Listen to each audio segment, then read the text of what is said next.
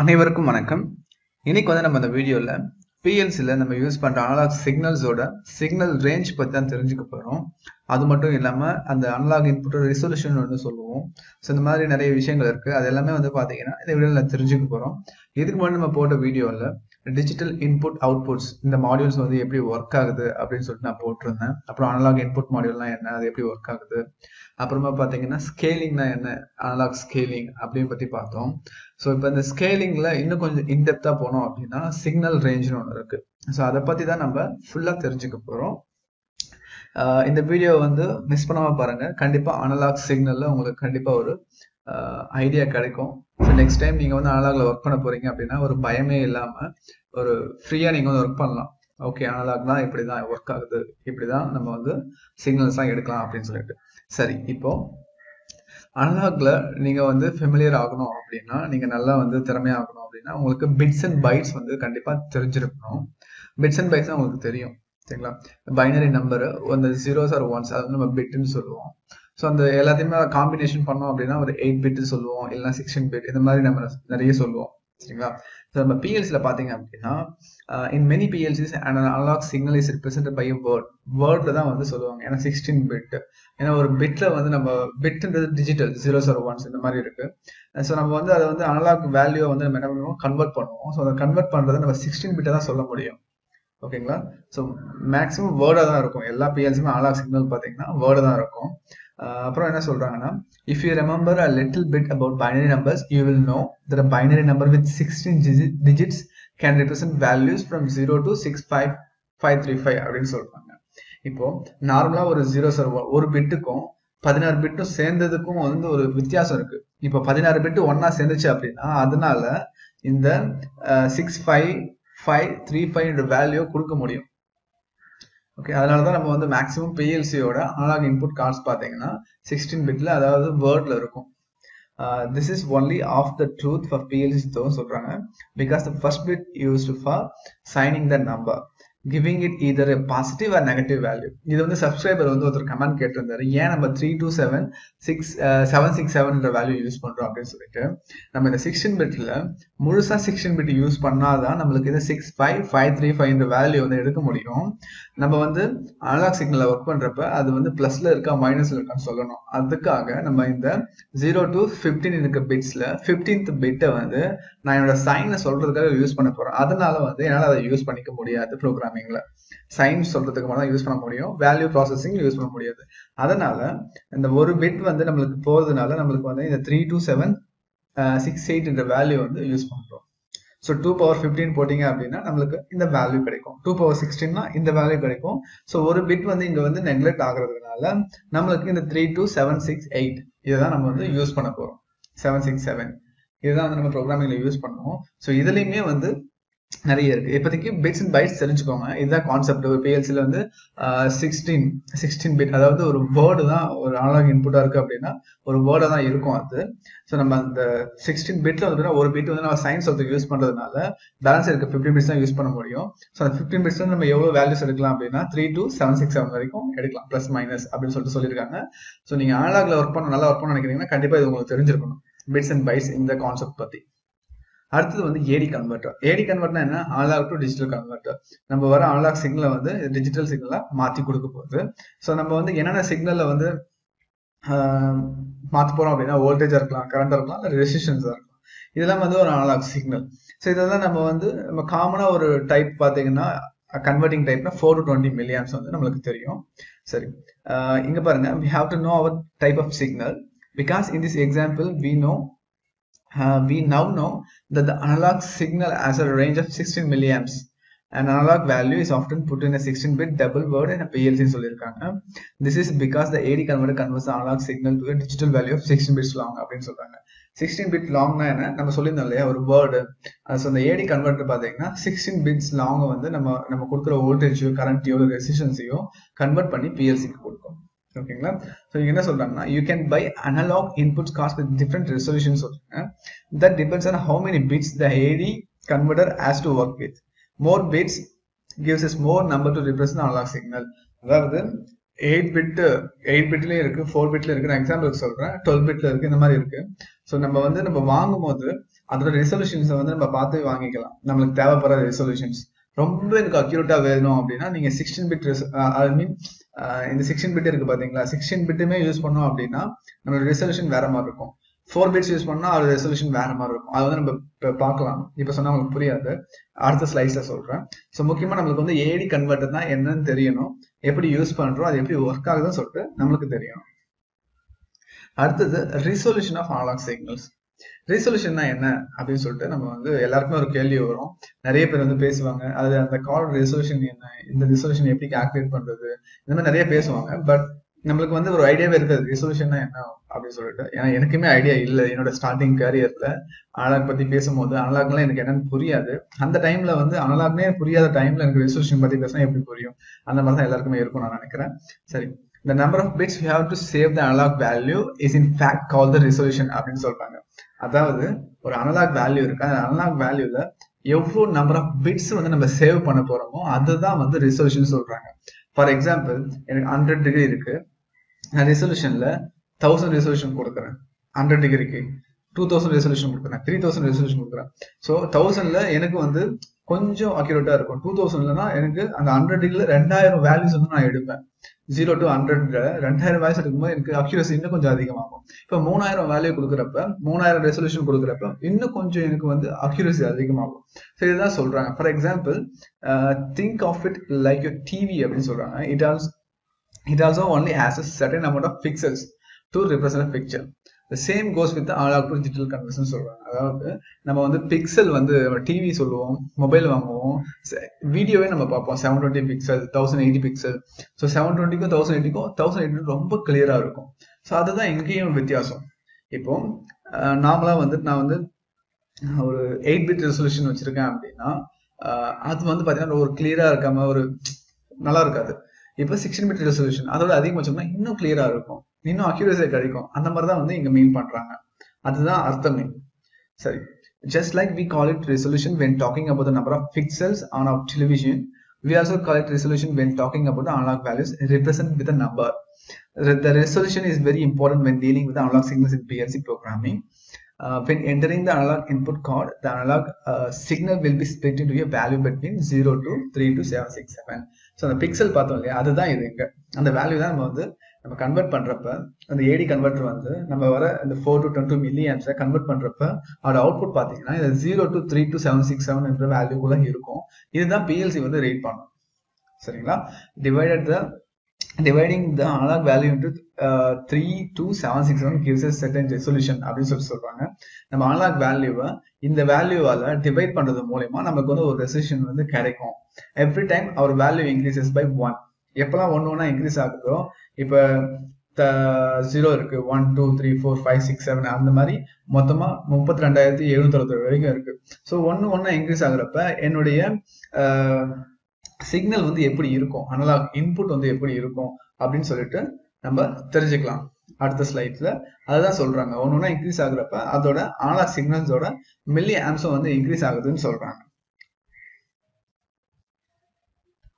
அப்புறமா பாத்தீங்கன்னா we can't quite yet calculate the milliamps because most PLCs has something called over and over under range. அப்புறம் over range ஒன்று இருக்கு, under range இருக்கு. when talking about analogue signals, analogue signals பத்தி பேசுறப்ப நம்மளுக்கு பிஎல்சிஸ்ல பாத்தீங்கன்னா ஒரு கான்செப்ட்ஸ் இருக்கு. அனலாக் சிக்னலோட ரெசல்யூஷன் பத்தி பேசுறோம் அப்படின்னா ஓவர் ரேஞ்ச் ஒன்று இருக்கு, அண்டர் ரேஞ்ச் இருக்கு. இந்த மாதிரி நிறைய ரேஞ்சஸ் வச்சிருக்காங்க. எதுக்காக வச்சிருக்காங்கன்னு சொல்லிட்டு இப்ப நம்ம அதை பார்க்கலாம். இங்க பாருங்க, analogue signal range. Now things start to become vendor specific. In this article I will take Siemens as an example, but don't worry, this principle applies to most PLC vendors னு சொல்லிருக்காங்க. அதாவது இப்போ இந்த அனலாக் சிக்னல் ரேஞ்ச் பத்தி நம்ம பார்க்க போறோம். இதுல வந்து பாத்தீங்கன்னா சீமென்ஸ் வந்து நம்ம எக்ஸாம்பிள் எடுத்துக்கலாம். ஆனா வந்து பாத்தீங்கன்னா இது எல்லாத்துக்குமே வந்து அப்ளை ஆகும், எல்லாத்துக்குமே ஒரே மாதிரி தான் இருக்கும். ஸோ முதல்ல நம்ம தெரிஞ்சுக்கலாம் வாங்க. Analog signals tends to be very sensitive. Although it is our intention that a signal range should be from 4 to 20 milliamps, the signal can sometimes peak or drop னு சொல்றாங்க. இந்த 4 to 20 milliamps என்றது sometimes மேலேயும் போகலாம், கீழேயும் வரலாம். Okay, so இது நடக்கிறப்ப நம்ம வந்து அதை பார்க்கணும் பிஎல்சியில். சரிங்களா? இது வந்து எப்பயுமே வந்துட்டு பீக் ஆக போதில்லை, ட்ராப் ஆகுது போதில்ல, ஏதாச்சும் something wrong with system, something wrong with sensor, இந்த மாதிரி இருக்கிறப்ப அந்த டைம்ல நான் வந்து அதை டிடெக்ட் பண்ணணும். இல்ல எனக்கு வந்து ஸ்டில் நல்லா வந்துட்டு இருக்கு அப்படின்னு சொல்லிட்டு நான் வந்து எப்படி கன்ஃபார்ம் பண்ண முடியும்? இது வந்து அண்டர் ஃபார் எக்ஸாம்பிள் 20 மில்லியன்ஸ் ஆகுது. சப்போஸ் 20 மில்லியன்ஸ் கொடுத்தா இங்க என்ன நடக்கும்? ஓகே, அதெல்லாம் வந்து டிடெக்ட் பண்ணணும். 20 மில்லியன்ஸ் மேல வருது, இல்ல 4 மில்லியன்ஸ் கீழே வருது அப்படின்னு நான் என்ன பண்றது? ஸோ அதை வந்து டிடெக்ட் பண்ணணும். அதுக்காக என்ன பண்றாங்க அப்படின்னா, இதை டிடெக்ட் பண்றதுக்காக PLC-ல வந்து நம்மளுக்கு இதை கால்டு வாட் இஸ் கால்டு அந்த ஓவர் ரேஞ்ச் அண்டர் ரேஞ்ச் இது வந்து நம்மளுக்கு தேவைப்படுது. சரிங்களா? ஓவர் ரேஞ்சில் போயிருக்கா, அண்டர் ரேஞ்சில் போயிருக்கா, இதை வந்து டிடெக்ட் பண்ணணும். இல்ல ரேட்டட் ரேஞ்சஸ் கூட இருக்கா அப்படின்னு சொல்லிட்டு. ஓகே, இங்க பாத்தீங்கன்னா அவர் normal range R rated range is 420 milliamps, but on top and below that Siemens added some extra milliamps in that range. They divide the over range in these two categories. ஒன்னு வந்து பாத்தீங்கன்னா overshoot range, over range, அப்படின்னா overflow. Under ரேஞ்ச்ல பாத்தீங்க அப்படின்னா under shoot range அப்புறம் under ஃப்ளோன்னு சொல்லியிருக்காங்க.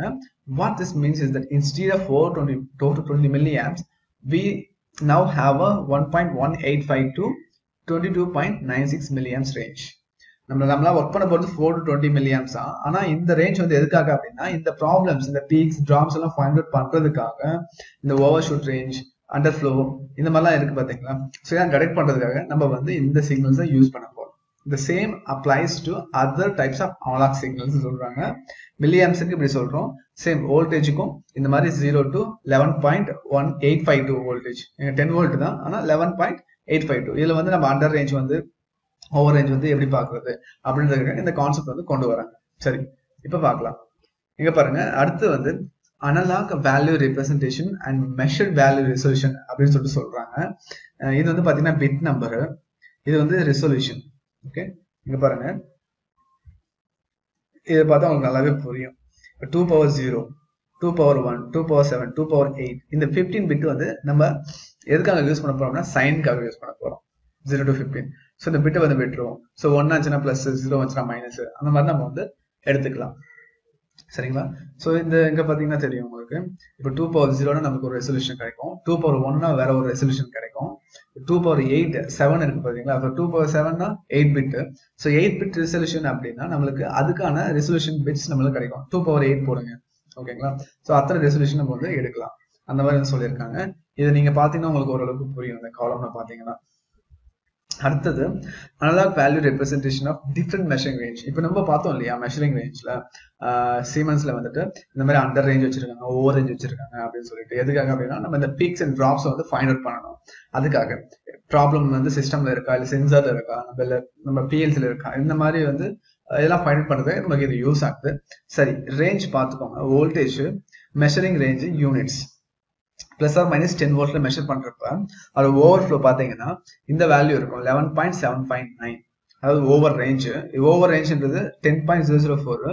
இந்த 11.75 value வந்துச்சுன்னா அது வந்து ஓவர் ரேஞ்ச். ஓகேங்களா? அதாவது டிடெக்ட் பண்ணலாம்.